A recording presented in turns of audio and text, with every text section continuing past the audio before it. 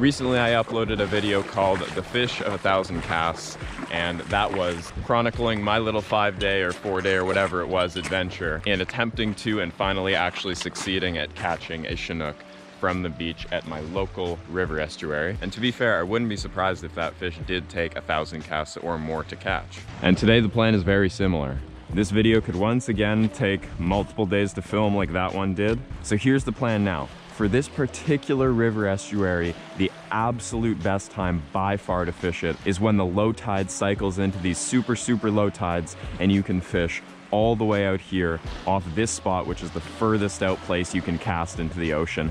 And it's also adjacent to the main river channel, which is why this spot is so good. So what I'm gonna be trying to do, and this was probably given away by the title, I am gonna be counting the exact amount of casts it takes to catch a chinook from the beach.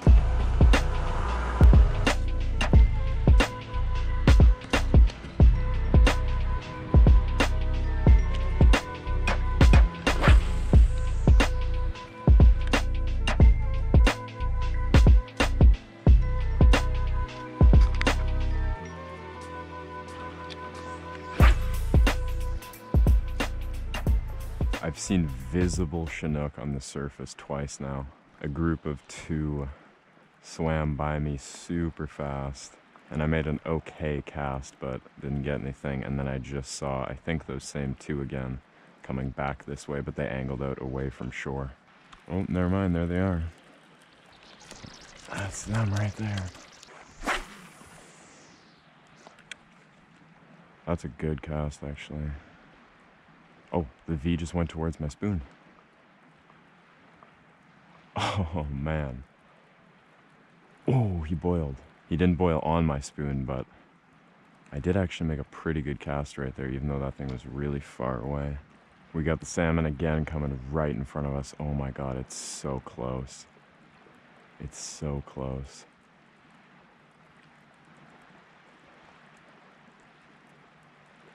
Oh, it just went so close in front of me. It's still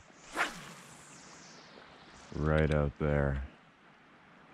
Let's try a slower retrieve by him. Man, that thing is going fast. Oh, he just hit it. No. Oh, there's a giant boil where he just hit it. No. Oh my God, I can't believe I just missed that. Oh, that was a big fish. That's the same fish I've seen go back and forth twice now. That was cool though. Sight fishing chinook from the beach. Not bad. Pretty sure I'm on cast like, I don't know, 200 something. Let's see. Need to add 2 more. 245. That fish is coming back. Further out this time. You know, maybe he could even bite again, because he really like barely bumped it the first time, and he liked the slow retrieve, so I'm gonna do that, the really slow retrieve. I don't see the V anymore. He was right at the end of my casting distance. If he kept, oh, he followed it. Oh. Okay, which way did he go? I'm not sure if he went over there or if he went over there. Oh. He likes the slow retrieve. I can see there's 3 of them actually, not 1, there's 3 of them. Could even be a group of coho. I think they're chinook though, because they're big. This is going right in front of them right now. Perfect cast. Come on, come on, come on. Come on, that was so perfect. Those might be coho. I think those might be coho. Like, the V's seem so big that I could definitely see them being chinook too, but the fact that they're in a school like that makes me think that a little bit they might be coho too. 272 casts in. You know, it's funny, I was the first person out here fishing, and over a period of time, there was eventually like 5 or 6 guys here, and I am now the last person still fishing here. Why is everybody leaving? There's coho on the surface and, I don't know, seals to hang out with and stuff. It's great out here. 300 casts. Alright, well, my backpack's about to get swallowed by the tide, so I'm gonna, there goes my net. So I'm gonna put that thing on my back, carry the net with me, and I can still fish a little while after this goes underwater and still be able to get back. Oh, I just saw it again. Yeah, what I was gonna say is that it's over there now. I might actually chase after him. But there was a salmon a big salmon V'ing along the surface right beside me, in between here and the shore, in the super, super shallow water. Oh, there it is, two salmon. I can see 2 salmon in this super shallow water. Okay. 3, I can see 3 salmon. Look at that. Okay, that's the group. That's a group of fish, not just one fish. Oh shit, why did I reel my spoon out of there? A fish just boiled on it. Right after I reeled my spoon away from there to cast at this other group, another fish just boiled on it. This is insane. This is such shallow water. I'm casting into like 1.5 foot of water, and there's a single salmon and a big group. I think some of them, okay, some of them are right there. What is this, man? This is nuts. It's insane to have one of these things strike in 2 foot deep water. I'd be fighting this thing in nothing. Okay, where are they? Where did you go? Oh, I see one. Whatever these things were in the shallow water, I could not get them to bite, and the seal ripped through there a few times chasing after them. All in all, I ended out the day with 347 casts over about 4 hours of fishing, so roughly 85 casts per hour. Here we are, day 2, once again. And man, is it ever low visibility because of this fog. Honestly, for these beach fishing videos, it's created kind of a cool atmosphere.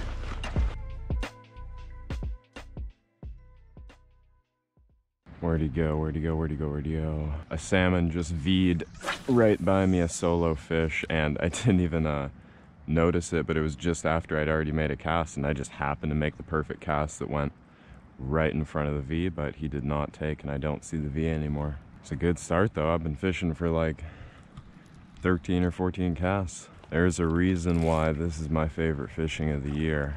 I'm literally in the ocean from shore, sight fishing fish that could be as big as 20 or 30 pounds. I've seen that big solo fish on the surface 2 or 3 more times. I haven't really made any perfect casts, but he's definitely seen my spoon.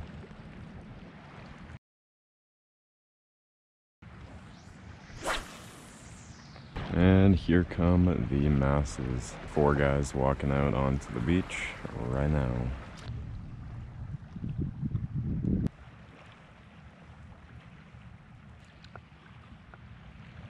I just saw a dolphin, either that or a porpoise, and I was going to go and run and grab the mirrorless camera to try and film it because he surfaced. Oh, there's sea lions there too because he surfaced or jumped like 4 or 5 times, but he seems to have totally disappeared. Tide's getting pretty high. We have just hit 300 casts on the 2nd day. I also have not seen a single fish on the surface since those first few when I first got here. I'm just casting and hoping. Holy shit. Holy shit. That's got to be coho. That's a school that's like 50 feet wide of salmon, and of course my hook is tangled up. There we go. That's a school of like 50 or 100 salmon or more. Where did it go? Where did they go? How does a school that giant disappear? That was insane. Ending day 2 with 343 casts.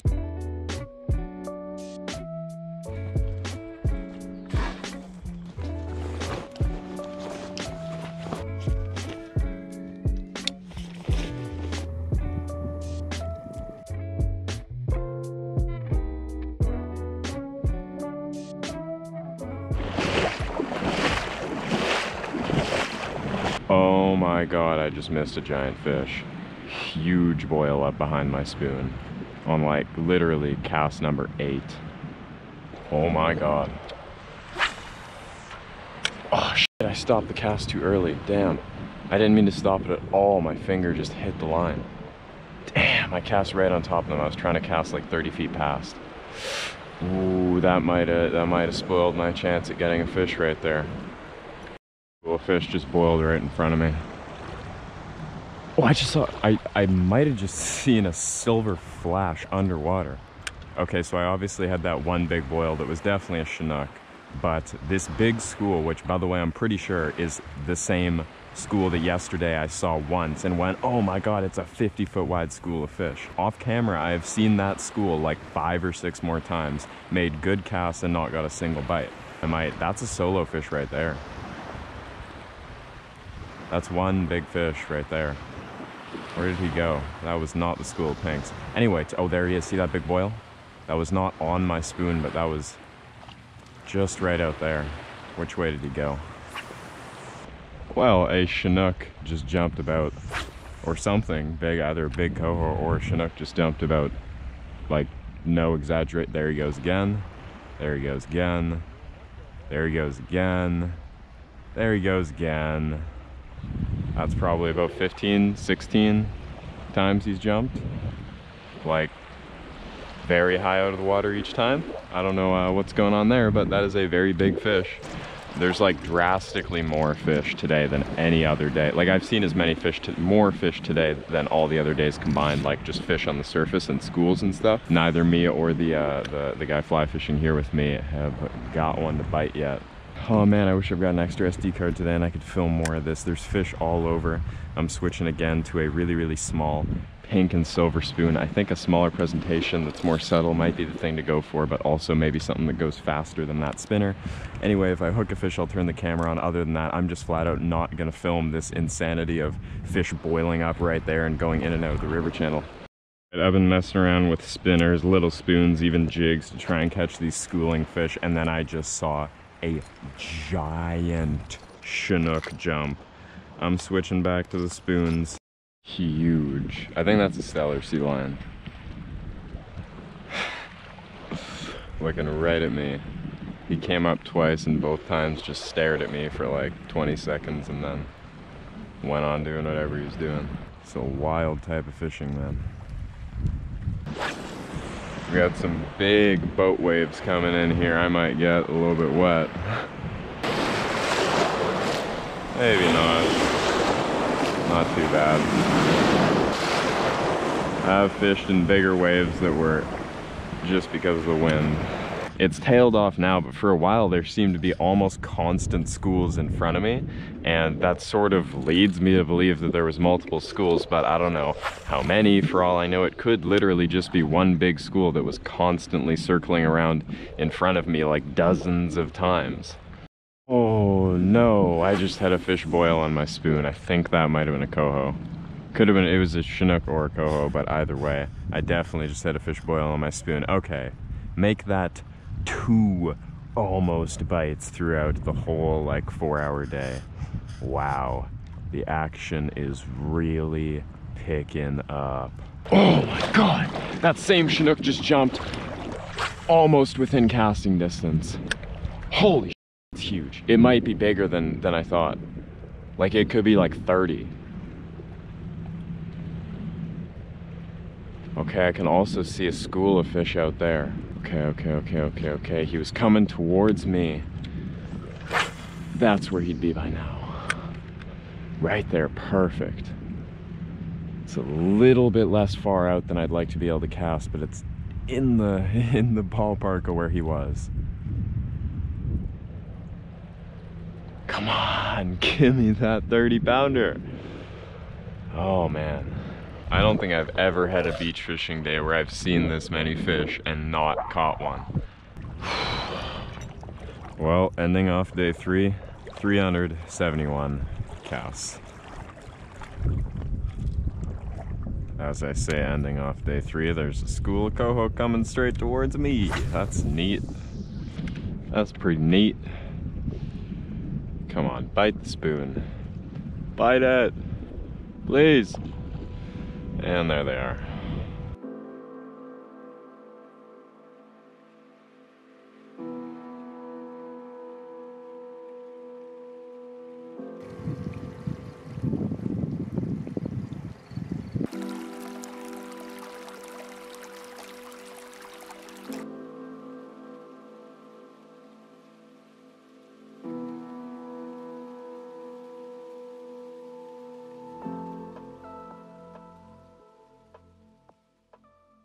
Wow, is there ever a lot of people already fishing today?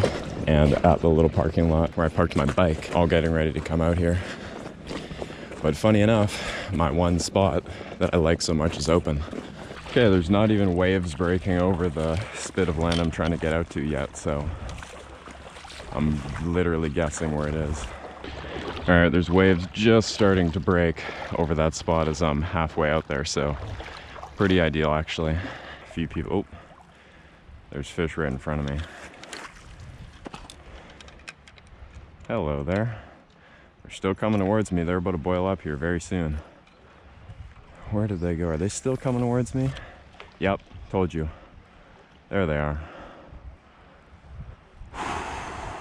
Man, this is why this spot is where I need to be. This is where the fish are.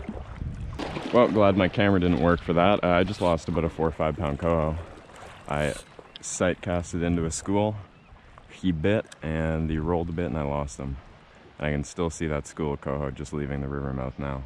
Well, that is definitely a better ratio of cast to fish hook than yesterday. I was like my 7th or 8th cast. Wow. I just had a coho absolutely hammer it on the surface. Man, I wish I filmed that. That might not have even been a coho because it was a single fish that I saw on the surface. I just watched a school come out of their cast to it and had a coho boil on it. I don't know what is different today, but it is very different from yesterday. It's funny I said this because it is true there were more fish and more bitey fish today, but it would be another 2.5 hours before I even got another bite. There you are, a few good fish knifing right there. Let's see if we can make a cast to them.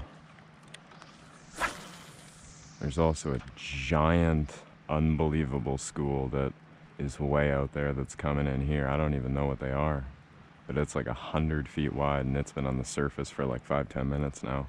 I just saw a big jumper right beside me, another big jumper within casting distance, and there's still some coho schools coming in occasionally. Yeah. We got something here that's not huge, but is a fish. Might even be a cutthroat, but I think it's a small coho. Oh, there he goes. Little coho. Well, I just had another similar sized small coho strike right in front of me. And then another hour later, 10 or 15 minutes before I would have to leave because of the rising tide, this happened. Solid coho. Oh no, he's right beside the stick. He's right beside the stick. Oh, he came around the stick. Okay. That was close. He's all wrapped up. Whoa. It's a coho, so it's not going to be a keeper. Yeah. I'll be fine. I'll be fine. Beautiful coho, though. Yeah. I've actually hooked 3 today, but none this big. Yeah.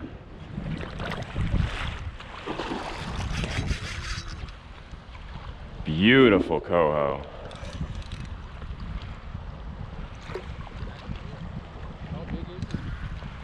I don't know, maybe.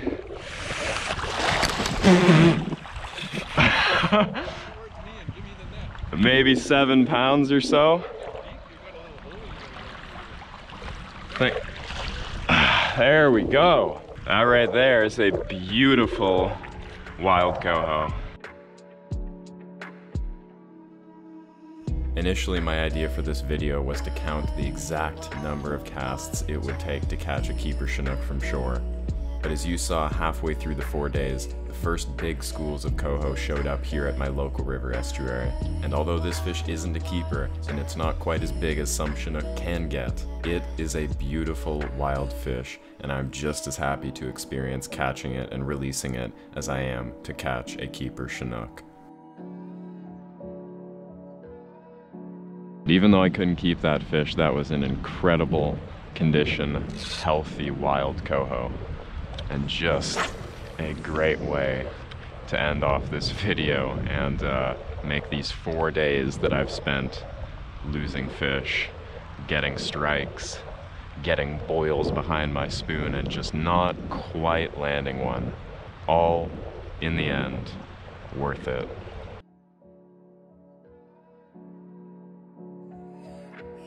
Thank you so much to this month's Tier 3s, Dustin Hopkin and Henry Cole, and thank you to all the patrons for making a video like this one possible. If you're interested, check out my Patreon, link in the description down below. I post a podcast on there where I name the spots I've fished in videos and talk in depth about those videos. I hope you enjoyed this video as much as I did.